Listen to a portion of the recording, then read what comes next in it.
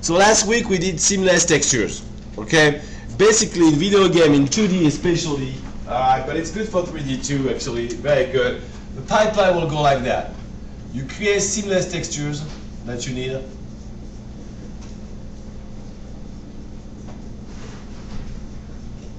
Then you bring those seamless texture, you use them to create tiles, seamless tiles.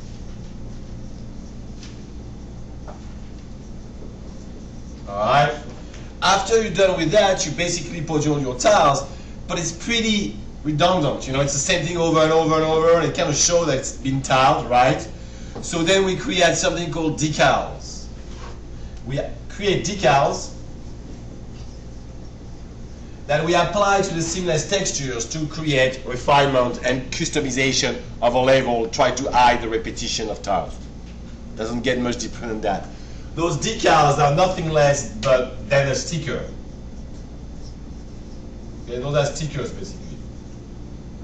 You guys. And we'll see in the second part of the class how we do that today. But we're gonna start by creating one tile. We don't have time to do we don't have time to do more than one tile today because of what we need to do for our class, but that should be enough to understand the principle. So, can someone repeat me a couple of the very important particularity constraint of game engines for tiles? What do they need to be?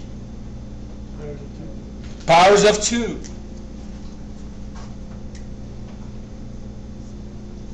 All right. That's good, you guys. They need to be a power of 2. Like that, for 2D engine, like that you can tile them properly. Alright, you guys? You put 1, 2, 3, and they snap perfectly because it's a grid. Okay, it's an XY grid basically, so it'll snap perfectly. That's the main reason for 2D games. So 3D games, the reason you would do a power of 2, it's because of the graphic cards. Okay, it has to basically render it on the fly. It's a real-time rendering, basically visualization using DirectX or PLGL. So it requires to have that because the actual map works like that. Okay, so to create a good map, besides those technical points right there that we talked about, you guys, to create a good map, a good tile, you guys, they need to be seamless first of all, just like the texture. So you can put them wherever you want, whenever you want. So same technique. Okay, that's one thing. Second thing, to make some good tiles, you guys, that looks good, you need a lot of layers. Okay, layering is the key to your really high quality textures. Doesn't get deeper than that. The more layer you have, the more depth you have in your texture, the better looking it looks. That's all it. Translucency and stuff like that. Alright, transparency, mixing the blending mode and stuff. All those things basically recreate detail that the brain appreciate quite a bit and think, wow, this is pretty cool. Alright, and not flat. So we need to approach our texture the same way that it is built in the real world. Pretty much, okay? So let's say we are going to make one tile for today. We'll make it pretty big so we can see it. 512 pixels, obviously, by 512 pixels. Alright, you guys. And we're going to make it a straight road that we can tile over and over. Okay? So, right there. Like that. We will have some grass right here. Okay, and some road right there, some trail, whatever, right there. Okay, you guys? Okay, now let's look at that. Let's say instead of looking at it from the top view, because that's going to be for the top view, let's move it like that, like the same way we cut a piece of grass for golf course. You know what I'm saying? You see those things that you can roll out and stuff like that for golf course, you guys? Let's think about that, and let's look how those things are built in, okay? The first thing you have is what? You have the ground a little bit, okay? You have some dirt and stuff, right? So, from the side like that, we would have dirt right there. Okay, that would be one piece of our tile, okay? Of our texture. Then after that, we have the grass, okay? Is the grass the same inside the ground, out at the beginning or at the end? Is it the same color? No, right? So it's most likely, I'll make it big in purpose, okay guys? Very green right here, alright? turning into maybe brownish and whitish for the root. Okay, I make them bigger so you can see it. Alright? And probably just brownish inside it or whitish the same way. Okay, you guys? That's super important. We have that. So we need to reproduce at least 3 things. The green of the grass, the roots of the grass, the ground.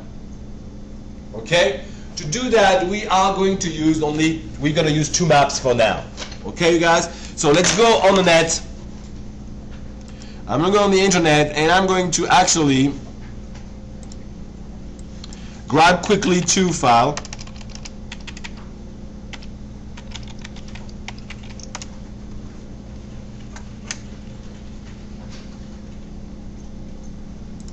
And one is going to be grass, like we did last time. We did sand last time, sorry, that's true. Well, grass works too. Yeah, grass works too. See, my example is there, right here. See, that's what we're trying to reproduce. See, the dirt, then the root, then the grass, basically. We're trying to reproduce that.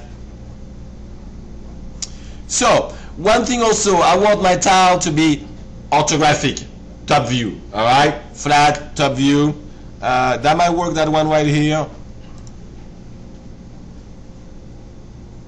Yeah, that would work. It's a little bit of problems in the area of lighting, but we can fix that really quickly. That would be a good time to review our stuff.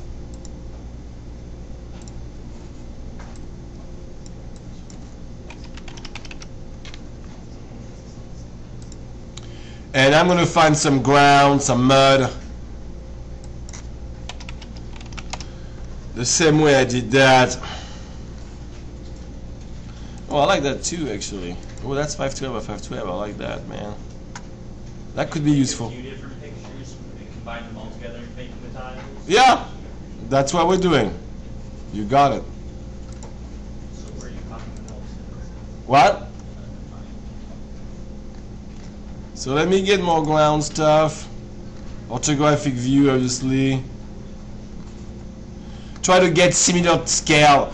That's why also I like to take my picture myself. If you take your picture yourself, you'll know the scale, because you're the one taking the picture, the distance from the object. So you can keep a consistent scale. Going on the internet like that is scary. You don't know what you're going to get.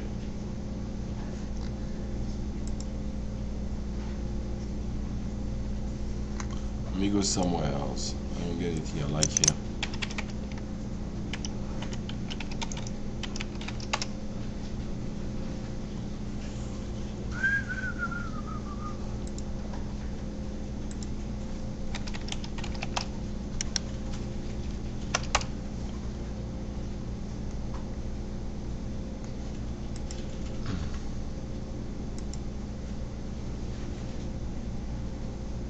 Oh, of course. Oh, yeah.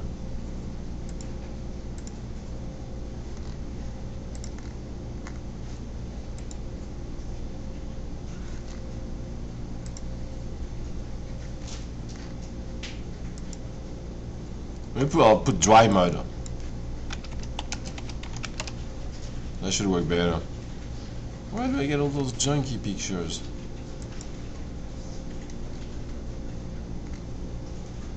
Too dry. Yeah. Not orthographic enough.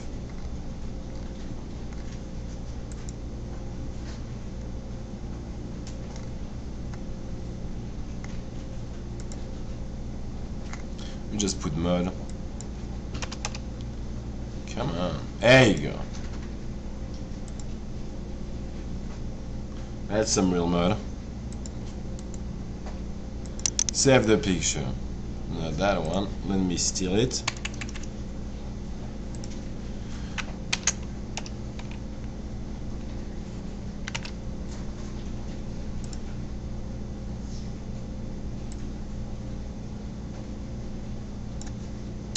Let me adjust that quickly.